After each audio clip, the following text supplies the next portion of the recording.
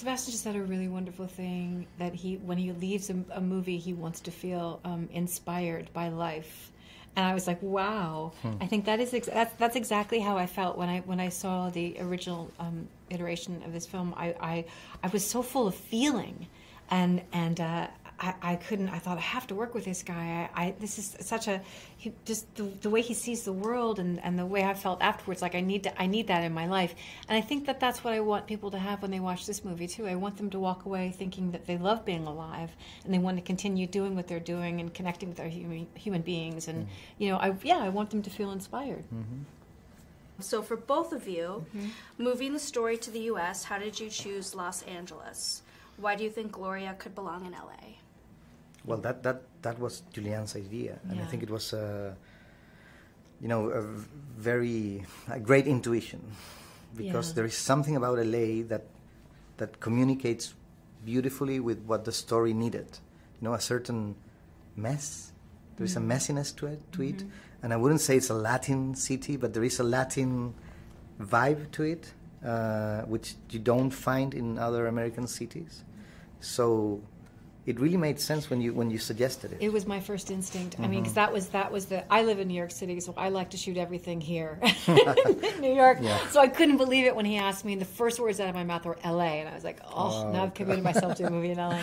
But it did. I was like, that was the only place I could see us transposing that story. I believed that she would be in her car. I would believe there was that sense of isolation, and yet everything very close, on you, and the idea, and then having a casino, a place that you kind of go to that was considered romantic, that maybe wasn't so romantic. All those elements seemed to exist right there, and it did fit perfectly. It was crazy. Well, I remember when we first met, the very last thing that we talked about, I was leaving the meeting, and then Julianne stopped me and said, "Hey, can you please stay for 10 more minutes? Can we please talk about the music that she would be singing, the songs?" Yeah. And I was like, "Of course," because this is one of the things I enjoy the most about making a film. Choosing the music and the songs, because it's just such a joyful process. No? Yeah. So we really talked about each and every one of the songs that are in the film. That they should be specific in the sense that everyone would know them. We'd have heard them on the radio. They were certain kinds of love songs. They had an emotional component that Gloria would relate to, and they'd be songs we could afford. Yeah, but in a certain way, just to complete the idea. Gloria is a very musical character. She loves to sing and dance, and the film is kind of like a musical film, in the sense that the music plays a role that is not cosmetic. It's revealing some aspects of the character's personality, of identity, or where she is in her process, almost like pretty much like in a musical film, but almost like in like a Greek chorus, suddenly Air Supply comes in, right, and the lyrics are resonating with her inner journey. Yeah. You were really into the Olivia Newton-John song, I remember. I like that one. Total Eclipse of the Heart is pretty great. I mean, I have to say, that might be my favorite.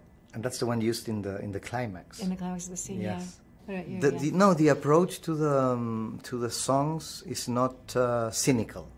It's not like we are looking down at them for any reason. You know what I mean? It's not guilty pleasure. It's pleasure. It's because for some reason, I love those songs. And either because I respect them musically, or because they are part of the cultural landscape, but I do love them, So each one of them is there for a good reason, and has been chosen with great care and love.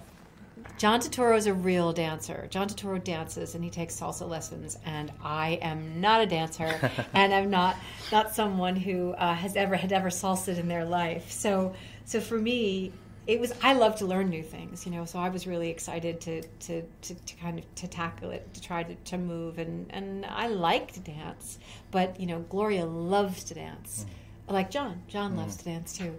So that idea of expressing your love for life and your joy about being alive physically, to me, was really interesting and obviously challenging. But then to have a partner like John, who is familiar with it and wants to engage in it, made it even better.